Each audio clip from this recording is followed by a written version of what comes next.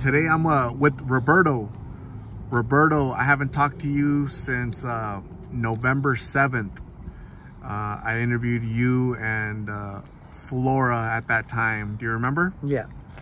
How have you been since then? Had a rough time. I did in December. Actually, on my birthday, I got arrested. Me and my girlfriend, we were having an argument, and we're crossing the road, and they got us for domestic violence for weaving out of traffic. Started arguing, and then got out on the 28th. Got the charges dismissed, and well, they gave me a year on supervised probation on that one. And then they dropped all the other charges for the, I don't know if you remember, they got me for possession of a shopping cart. They dismissed that charges. So just had that one there. Got signed for the year on supervised probation. Got out, found Flora, and stood there with her for 2 days, and I guess I kept getting wet and I got pneumonia.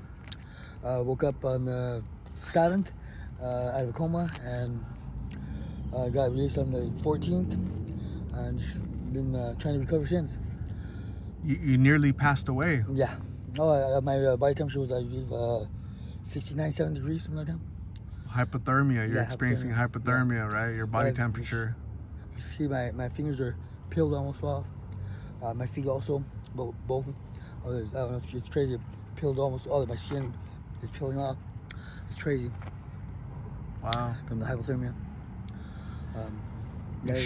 She said that you were wet. I broke the popped this collarbone. Clavicle. It's a clavicle. Clavicle. This one was located on this side. Now this one is located. Now that's why my head's like slumped down a little bit. If I don't have to, don't have proper posture, it slumps down like that. So you'll have to. You mean? I'm gonna have to do something with a neck brace and then have these fuse in the back. Because of that, you have these broke and all from the hypothermia. It's crazy.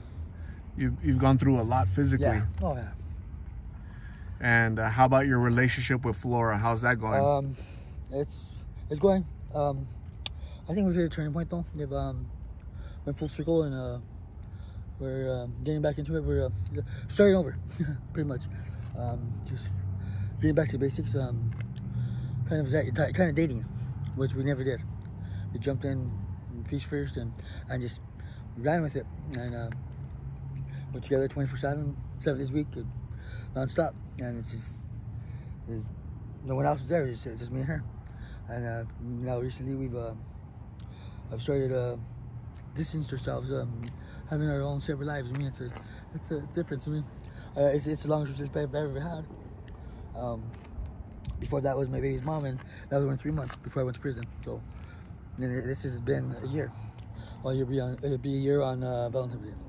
So she mentioned that she was a little disappointed and something you had done a while back, and causing her to lose trust in you, and so now you're trying to regain that trust, or what?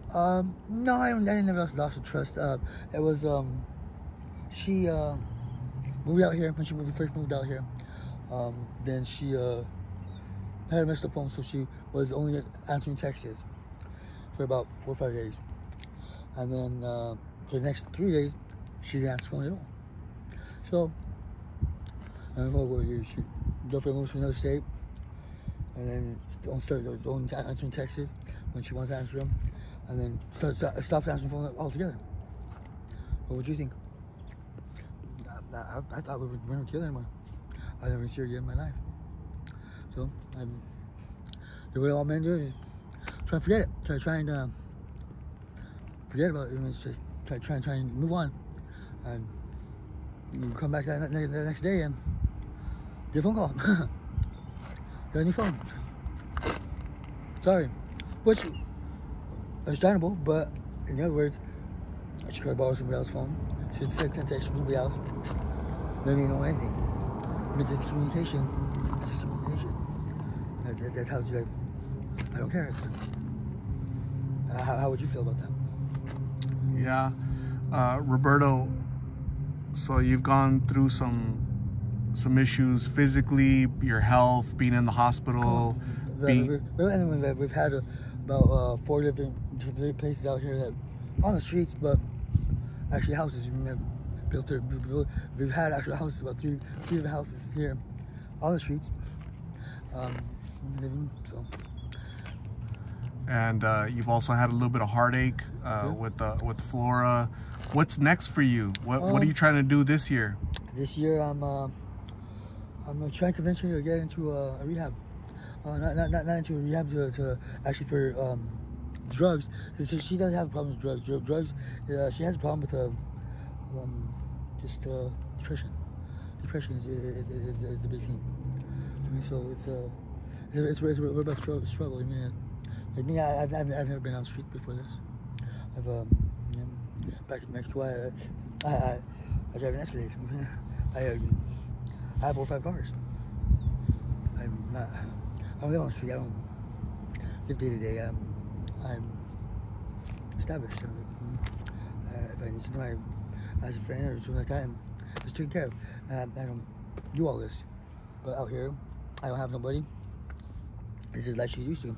She lived her whole life like this, so it's a struggle. But I'm learning to adapt and trying to understand and trying to pull out, trying to show different ways. But there's only so much you can do, and try. And I mean, and in the meantime, I'm missing my daughter's life. I do have a 7-year-old daughter. Missed her birthday. Over some issues that we're trying. I was about to get a bus ticket out there to go to, but they went. I wasn't able to get her bus ticket, so and it was through a place called Cast, and yeah, it was to where it could have been taken care of, but where the people were not being considerate and forthcoming with the whole transparency with everything. I mean, they brought us in different rooms, and like, if we're going to try to go together, we're trying to go together with relationship. We got to talk about it. We got to discuss stuff. Right? Oh, well, if you're going to go right now, and you got 30 minutes to get there, so jump in the car and let's go. Oh, but she can't go with you. By the way, your girlfriend can't go with us to the bus to send you out safe. Like, so it was a fight from the beginning. So I missed my daughter's birthday. Then my birthday comes up next month, and I go to jail for almost a month. Get out for about 4 days, and then go to hospital for another 14 days with the hypothermia, medically induced coma. So that's where I'm at right now. I'm still trying to get my health back. It's hard. And then being on the street, it's even harder. It's crazy. I mean, I have a lot of programs out here for housing and stuff like that, but it's sober living places, but where it's not really helping people. It's just people taking advantage of the system for check. They get about $1,200 a person a month. They're giving each person maybe 100 and I think 160 something. So I don't have all the details of it, but they give a certain amount of money a week for you to go stay there. But you have roof over your head. You're out of the rain, out of the elements. You can take a shower every day. Out here, you don't have that option.